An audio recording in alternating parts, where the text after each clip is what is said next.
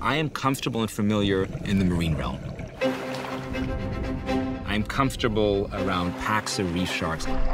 I'm comfortable being feet away from bronze whaler sharks as they tear into sardine bait balls. I'm comfortable under Antarctic ice with leopard seals. I'm not that comfortable at 19,000 feet. If there's one thing I've learned, that you can neither talk, or breathe, or walk, but not do all things at once. And I'm certainly not super comfortable deep in an Amazonian rainforest. This is probably going to be the most difficult thing I've ever done in my life, but it might also be the most worthwhile thing.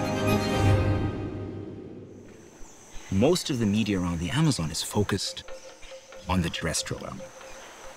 And I thought, here we have an aquatic wonderland. An aquatic spider web of, hundreds of large rivers and thousands of tributaries and tens of thousands of streams the size of Australia. We know that the Amazon forests are on fire, but the rivers are also burning in a different way. Whether it's overfishing, or deforestation, or climate change, or the building of dams, or mercury pollution. I knew that the aquatic biodiversity was a threat, but I didn't realize how little time we have left to actually protect and safeguard it. So there's a real sense of urgency in me now to tell this story and to really make a difference.